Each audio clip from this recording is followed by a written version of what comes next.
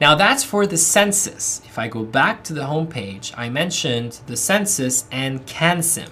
CANSIM is everything else that Statistics Canada has that's not the census. That's kind of a restrained definition, but if you click on the census, CANSIM, I'm sorry, you have a lot of things that you can get information from, including retail and wholesale, including travel and tourism, information and communication technology. I mean, this is all these, and business, consumer, and business performance and ownership. These are all the other topics that Statistics Canada keeps tabs on, okay? This is by subject. You can also click on the surveys and look at all of the different surveys that it keeps tabs on, like consumer goods rental, periodicals publisher.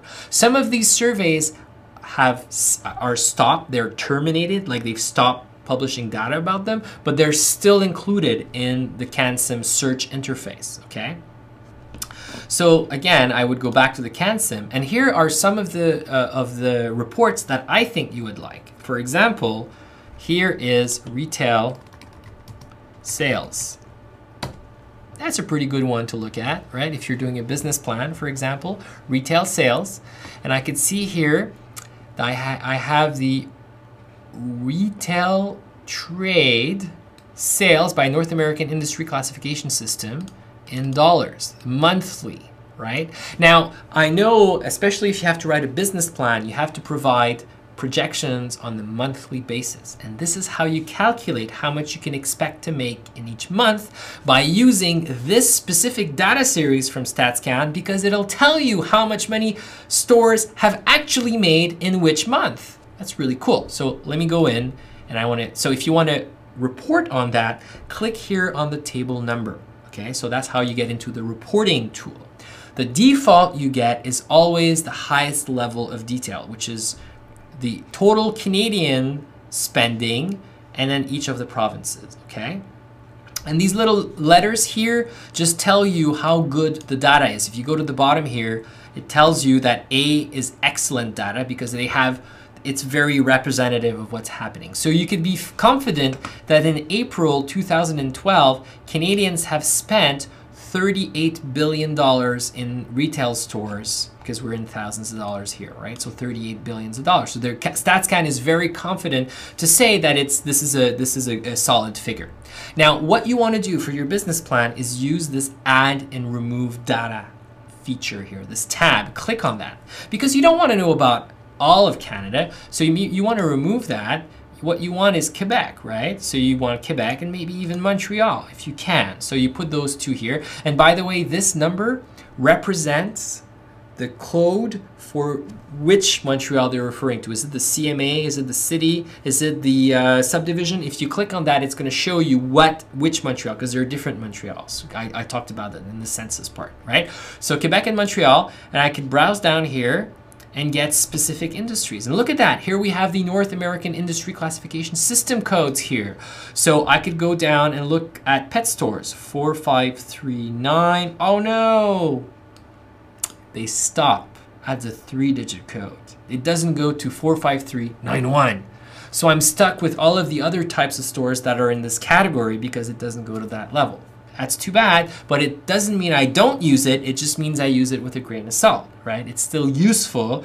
I just have to note in my paper that this is for 453, the aggregate category for this industry, not specifically pet stores.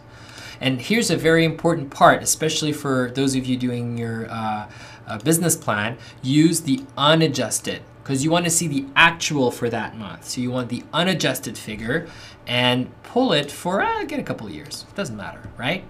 What I'm going to do is I'm going to make time as rows.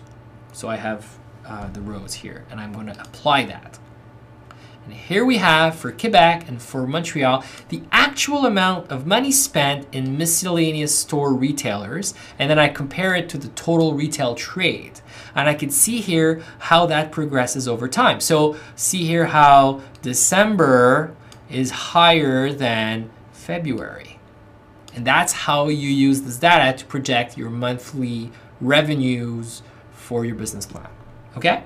You can, of course, download this information into Excel, build your own graphs, have formulas, and all sorts of neat stuff happen if you download this into Excel. And by the way, the library has tons of books on how to use Excel and how to use graphs and how to use all of that. You can also use the help feature, you know, F1 or in the help menu in Excel to learn how to use Excel. We have also tons of books that help you learn about Excel at the library. Just my little pitch here.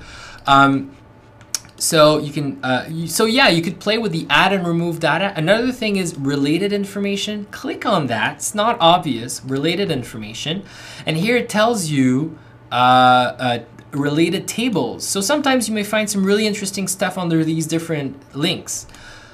Here, view latest article from the Daily. That's a great idea. The Daily is Statistics Canada's daily newsletter, and every time they release a new data series, they talk about it in the Daily, so they provide you a little bit of a heads up of what's going on. So you click on here and it's going to tell you which issues of the Daily. In this case, this was from April 2012, and it gives you a little bit of additional information and links to all of the other data series that are useful within this context. Okay, so that's a way to discover additional interesting reports. Other related information, you might want to look at the publications that Statistics Canada issues weekly, monthly, quarterly, yearly that feed off this data table. So click on that and it's going to tell you specifically this is the retail trade publication, and it's free, so you can view whenever it comes out. You can look at previous issues of this, right? So the analysis they have to say about that, right? Different charts. So from CANSIM, right, and finding a really interesting data series that you can use in your paper, you can also find related information, okay? Obviously, you could say, you could copy the category of information you have, go back to the general website of Statistics Canada and do the search, right?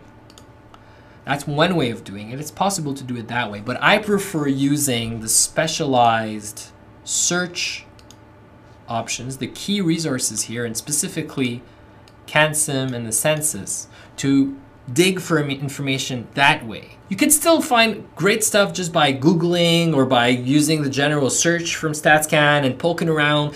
Use that. If it's good for your paper, if you feel that's awesome, do it. Don't take my word for it. But I just like those two tools specifically because they give you straight access to the raw figures, and a lot of times that's what you want. You want the raw figures. You want to do the analysis yourself. So the text from the analysis that work at StatsCan is interesting. It's good to note, but you want to create your own text, so you need access to the raw data that sits behind the text, a little deeper down the iceberg, and those are the two reporting tools that you can use for that.